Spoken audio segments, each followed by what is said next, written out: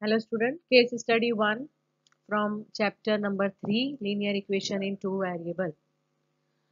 So question is, a test consists of true or false questions. Okay. 1 mark is awarded for every correct answer plus 1, and 1 by 4 mark is deducted for every wrong answer. 1 by 4 minus. A student knew answers to some of the questions and rest of the questions he attempted by guessing. So there are two types of questions answered by the student, right? One is the answers which he knew already, and one which he attempted by guessing. So that means these are our two variables, x and y. We will suppose accordingly. He answered 120 question. Okay. So what we will do, let x be the number of questions for which he knew answer,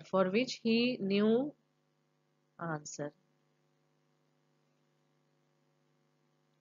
Okay, and y be the question for which he guess. Okay, so total questions are 120. That means, can we write x plus y is equal to 120? Yes. So this will be our first equation. Now means condition related to marks is also given. He got 90 marks. Okay, so if what we can write here, for every correct answer, that means suppose x into 1, he getting 1 mark. Okay, so x, and for wrong answer 1 by 4, so 1 by 4 of y, assuming that all the answers which he knew is correct. Okay, so x into 1, because we supposed here no, x be the number of question for which he knew the answer, and supposing or assuming that whatever questions he guessed, that is wrong answers given by him. So for every y question, 1 by 4 marks, so 1 by 4 into y equals to 90. So if we simplify this particular equation, second equation, because fraction is there in coefficient, cross multiply we can do, right? 4 will come. So finally 4x minus y is equal to 360. So this is our second equation. So first equation and second equation we got. Now we'll go to the questions here. Or first what we can do, we can find x and y. Anyway, questions will be based on these values only, right? So we'll find x and y here. This is the table given. Okay, marks given for correct answer, marks deducted for wrong answer. 0.25 means 1 by 4 only. So we are our equations are x plus y is equal to 120, 4x minus y is 360. So by elimination method we will solve, we will add both the equation. So we'll get 5x, this will go, and here 480.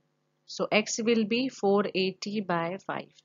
So if we cancel this, we will get 5 nines are 45, and then so that means correct answer or the questions for that answer he knew are total in 96, isn't it? Now put x value 96 in x plus y equal to 120. So we will get y value here. Okay. So y value x equal to 96 plus y equal to 120.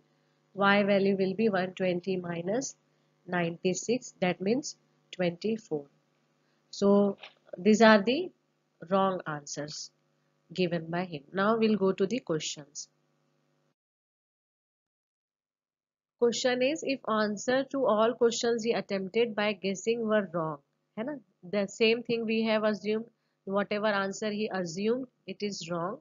Okay, that's why we multiplied wrong marks 1 by 4 marks to y to get the equation.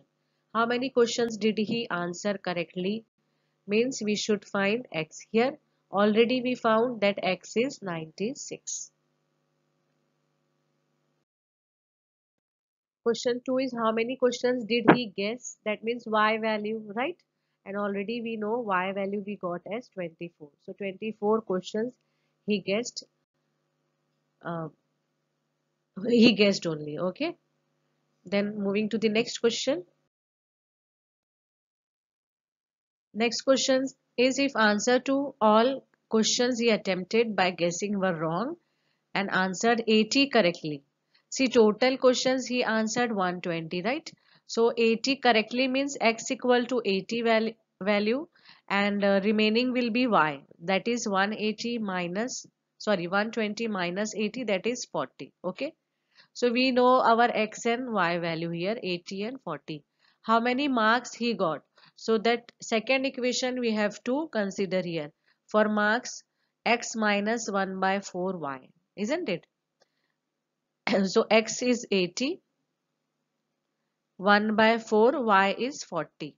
So if we cancel this, we get 80 minus 10, that is 70. So he will get 70 marks. Next question, if answers to all questions he attempted by guessing were wrong, that means y only, which we have assumed already. How many questions answered correctly? Means x value we should find, and total score given 95. Okay. Same second equation will be using. So suppose x answered correctly and total is 120, isn't it?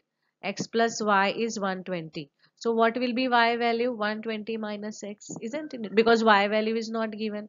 So what we will do, x minus 1 by 4, y value 120 minus x, and total score is 95. Now open the bracket, we'll get 30 here plus x by 4. So x plus x by 4, 95 plus 30, that gives 125, and here cross multiply 4x plus x by 4. So 5x is equal to 125 into 4, that will be 125 into 4 by 5. If you do 25 into 4, that is 100. So 100 questions he answered correctly.